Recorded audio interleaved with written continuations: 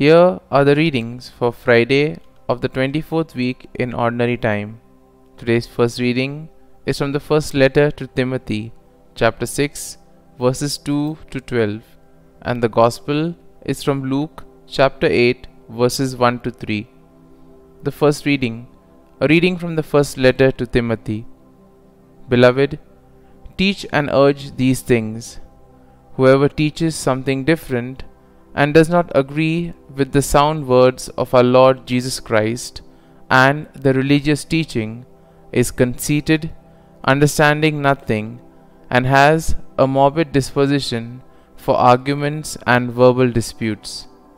From these come envy, rivalry, insults, evil suspicions, and mutual friction among the people with corrupted minds, who are deprived of the truth, supposing religion to be a means of gain. Indeed, religion with contentment is a great gain, for we brought nothing into the world, just as we shall not be able to take anything out of it. If we have food and clothing, we shall be content with that. Those who want to be rich are falling into temptation and into a trap, and into many foolish and harmful desires, which plunge them into ruin and destruction. For the love of money is the root of all evils, and some people, in their desire for it, have strayed from the faith and have pierced themselves with many pains. But you, man of God, avoid all this. Instead, pursue righteousness, devotion, faith, love, patience and gentleness. Compete well for the faith. Lay hold of eternal life, to which you were called when you made the noble confession in the presence of many witnesses. The word of the Lord. Thanks be to God. Responsorial Psalm. Our response shall be, Blessed the poor in spirit, the kingdom of heaven is theirs.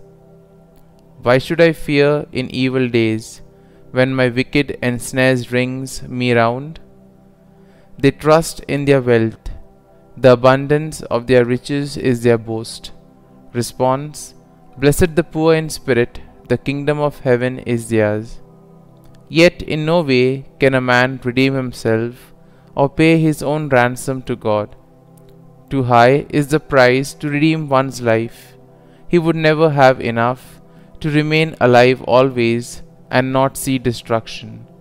Response: Blessed the poor in spirit, the kingdom of heaven is theirs. Fear not when a man grows rich, when the wealth of his house becomes great. For when he dies, he shall take none of it. His wealth shall not follow him down. Response: Blessed the poor in spirit, the kingdom of heaven is theirs. Though in his lifetime he counted himself blessed, they will praise you for doing well for yourself. He shall join the circle of his forebearers, who shall never more see light. Response: Blessed the poor in spirit, the kingdom of heaven is theirs. Gospel acclamation. Alleluia, Alleluia. Blessed are you, Father, Lord of heaven and earth. You have revealed to little ones the mysteries of the kingdom. Alleluia, Alleluia. A reading from the Holy Gospel according to St. Luke. Jesus journeyed from one town and village to another, preaching and proclaiming the good news of the kingdom of God.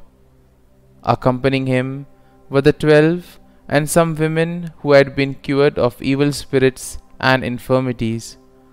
Mary called Magdalene, from whom 7 demons had gone out; Joanna, the wife of Herod's steward Chuza, Susanna, and many others, who provided for them out of their own resources.